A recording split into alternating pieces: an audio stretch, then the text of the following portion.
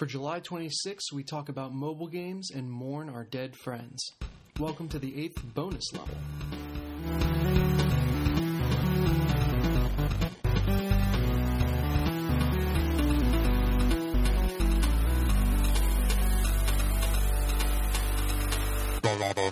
I'm Dennis Furia. I'm David Smith. And this is The Level, a podcast for people who love video games. We are a small crew tonight, but a feisty crew tonight. And so we're going to have a small and feisty episode, a bonus episode. That's what she said. Wait, what? Yeah. So we're not going to waste any time because I'm too cheap to actually buy recording equipment. So I do it on, the trial version. And in the name of not having to stitch together multiple audio files, we're just going to jump right in. And we actually I posted a multiplayer question before I realized that our other co-hosts would not be able to join. They're dead, and our end boss is going to be that we will eulogize them, so stick around for that. But in our state of mourning, we are just going to do the multiplayer and end boss and then get the hell out of here. Multiplayer. So the question that we asked, to get back into the groove, because our Facebook page has been kind of in stasis for the past couple of weeks. The question that we asked was, what is the most you've spent on a mobile game, either upfront or just kind of piecemeal throughout the life of the game, and was it worth it? And we actually, I'm amazed, had a really good turnout for answers given the short period of time. Although that kind of happens every time, so I don't know why I'm surprised by that. So, David, do you want to start out, and then we'll just kind of alternate? Sure. Jeffrey Lawton, Geolaw, the one and only, spent $2.99 for Zombies Run, which is apparently absolute shit. Yeah, there's shite. There's I don't know. Like, I'm not familiar with this title, although I really like, from the title, I like to imagine this is a game where, like, you play as a zombie and you are running, from, I don't know, Chuck Norris or something. But yeah. Given the number of generic runners out there, I wouldn't be surprised if it was something along those lines. Yeah, I suppose that's true. But yeah, I mean, on the plus side, despite being crappy, $2.99 is not too bad, which I think is that's kind of the appeal of the mobile segment. Both for consumers and I think especially for developers is, you can try a game, and if it ends up being shite, only out, $3 or whatever. But yeah, for sure. And it's kind of funny you talk about that you're only out $3 because Chris Schlee says that he spent $15.99 for Final Fantasy Tactics War of the Lions for iOS, which is that any other game that's like kind of a bargain price, but just by the fact that it's on the iOS, $15.99 sounds insanely high. He goes on to say, but it's okay. It was money well spent during any downtime at work. I know some of the other Final Fantasy iOS releases are that high in price, but I'm pretty sure I bought them cheaper. Who knows? It's way too easy to purchase something with one fingering of the screen, phrasing, and have it taken off some card of mine somewhere.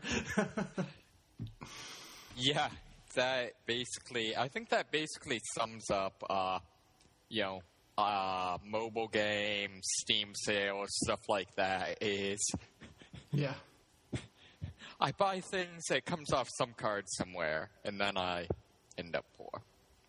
Because I have no... Yeah, that's but no, I don't know. I played Final Fantasy Tactics Advance, which was a really good game.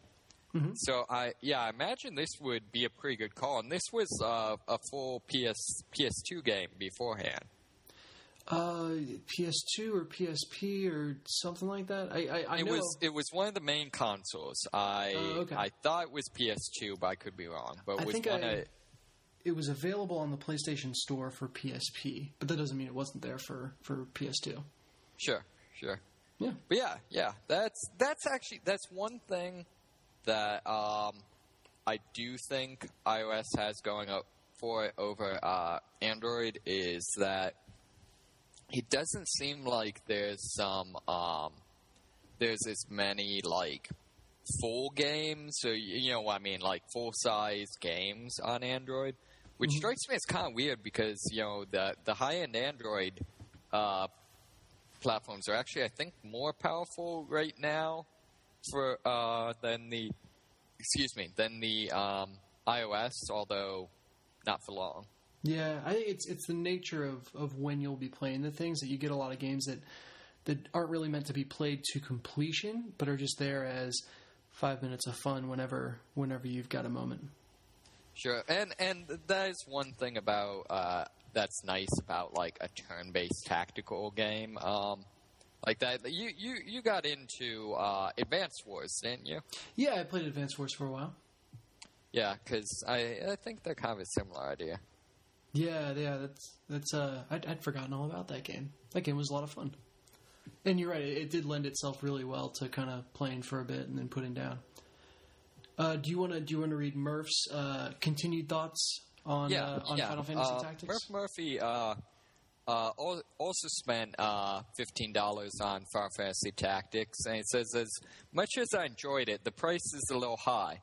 I spent just about as much for Ascension, for expansions and the like, but that was piecemeal, and I love digitized board games. The two whoops, I need to click the more button while planning. The two mobile games I've bought that weren't worth it were Warhammer Quest and Star Command, both coming in at about $5. Warhammer had potential, but just wasn't interesting in the end. And Star Command tried to be FTL, but wasn't in the worst ways possible. Ooh. Yeah. I feel like even just trying to be FTL is a good thing. I don't know. That's another one of them. Just from what he says, the image of failing to be FTL like seems like it should be incredibly entertaining.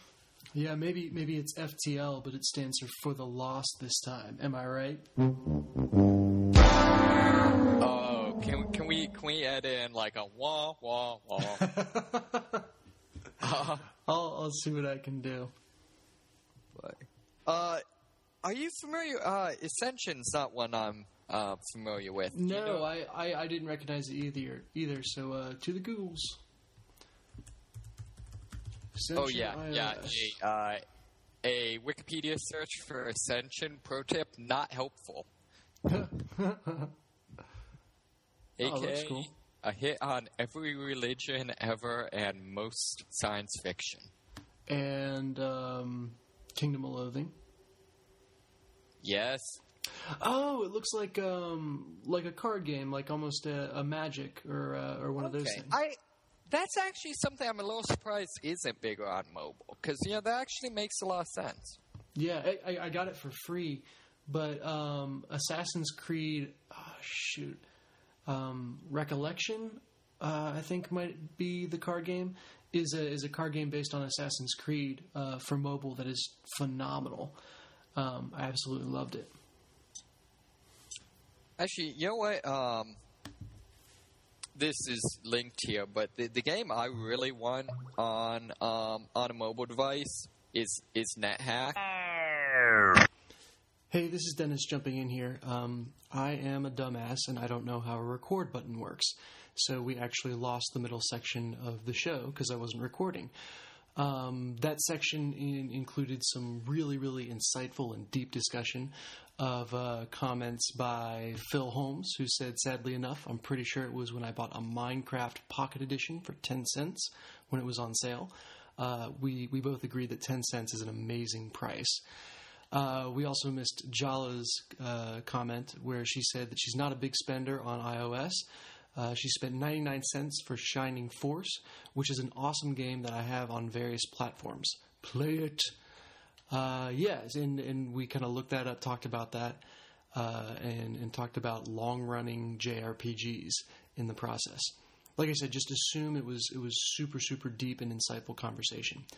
The one plus side of me being a dumbass is that we can include comments that came in a little late. So we got a comment from Robert Noakes, who said he paid $4.99 for something by Caresoft.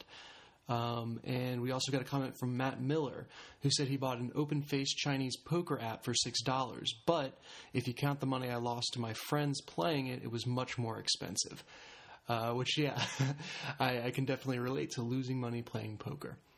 All right, so that ends this section. We'll jump back into the rest of the comments that I actually captured, and Cole will be back next week, so hopefully you won't have to deal with this kind of tomfoolery anymore. Thanks, bye.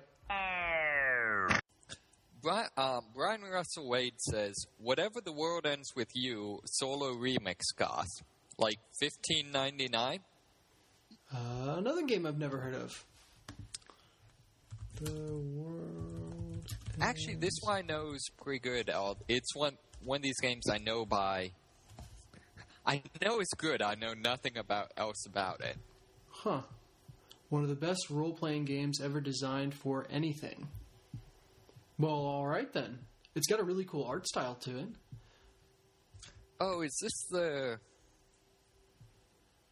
It's like a part anime, part Saturday morning cartoon type of feel. Yeah, it looks cool. I have yet to find an RPG that or a JRPG that I can really sink my teeth into on the iPhone. So I picked up a couple recommendations tonight that might work. All right, any closing thoughts for paying for mobile games? I don't know. I mean, I'm not really. I wouldn't consider myself personally a fan of paying for mobile games, just because, kind of like you said, the whole button thing doesn't seem to work. With them, I've never really found one I could, I don't know, get into. Yeah. But it seems like it's. Yeah, I think as our viewers have showed, it's definitely a big market. And, Angry Birds is definitely, slowly taking over the world. Yeah, so. we didn't have anyone say Angry Birds. Is that free on devices? I think it's, free, but then they do ads. I think the thing I realized recently that best describes, the degree to which Angry Birds is taken over is I was reading a reporter that was, interviewing the rebels over in Syria. Mm-hmm. And he's interviewing one of them, and he's got, this slingshot that's, chucking hand grenades. Apparently the rebel looks at him and is like, Angry Birds! It's like, okay. All right, then. It's not, now influential in Syrian insurgencies, resistance groups. Yeah. There we go. You need to do the whole wee-hee-hee sound every time you do it, though. Wow. All right. On that note, let's move on to the end boss. The end boss. And now it's time for the end boss. Like I said earlier, you wouldn't tell it by the tone of our discussion, but we are grieving for the loss of Cole and Ben. David, would you be willing to say a few words about how Ben died and how we'll remember him? Sure. Well, as you know, Ben was a great man, and he'll definitely be missed. Unfortunately, as he was walking the streets of Vegas as he's wont to do, all of a sudden he witnessed an Ocean's 11 style heist going down. And, thinking fast, he grabbed a serving tray from a nearby hostess and winged it at one of the guys, and jumped on him and tackled him and, managed to, break up the heist. But in the process, one of the, show tigers that are apparently running around all over the place down there escaped and mauled him, and he is no more. So sad. It's so sad. But yeah, we. You'll be missed, little buddy. Yeah. He always said the cats were out to get me, and it turns out he may have been right. Yeah, and also two people in the same week. It's so tragic. We also remember Cole. Actually, as the Duckfeed.tv independent podcasting network has grown, it actually got the attention of the podcasting union. I don't know if you're familiar with that, but I guess it honestly around these parts. Yeah, it's honestly more of a podcasting mafia. It's a podcasting mafia called the Podcasting Union. And Cole is just so dedicated to maintaining the integrity of the shows and keeping them independent. They really stepped up the pressure on him. I don't know if you could tell last week, but he was podcasting with broken thumbs. You probably didn't hear it from the typing. He's quite the trooper. But sadly, I got a note from him. I got a direct message tweet from him, frantically saying, they're pouring cement on my shoes. I don't know why they let me still have my phone to tweet. And that's the last we heard of him. And honestly, they didn't even need to put cement on his shoes to throw him in the Ohio River. You dunk someone in there, and it's like an acid wash. But I believe the technical term for what happened is he was hoffed. Yeah, he was hoffed, quite sadly, and we'll be hoping to carry on his name on the Duckfeed network as long as we can before our thumbs get broken and we get encased in concrete. Really with the Ohio River, the concrete was probably a consideration. Yeah. Yeah. What is it with Ohio and horrible rivers? I don't know. Anyways, it's the podcast mafia's favorite place to go. They make sure it stays horrible so they can send people to the Davy Jones's locker and the Acid Jones's lab at the same time. All right. Don't worry. I know a good. Well, you just got back from New Orleans. Did you find that voodoo practitioner? We gonna make this good? Yeah, I think we can. The credit. Well, thank you so much for listening to this bonus level and grieving with us. Tune in next week for something a little more robust. In the meantime, go in and check out all of our other shows. You've got Watch Out for Fireballs. You've got The Pitch. You've got Bonfireside Chat. You've got Dead Idea Valhalla. You've got, I don't even know all the different shows we have anymore. I think that's some of them, most of them. I'm sure I've forgotten one or two. Oh, Those Damn Ross Kids, of course. And enjoy those. Like us on Facebook. Rate us on iTunes. Tweet us on Twitter, which I am at DFuria. And I'm at MoneySmith777. And thank you for mourning our fellow co-hosts with us.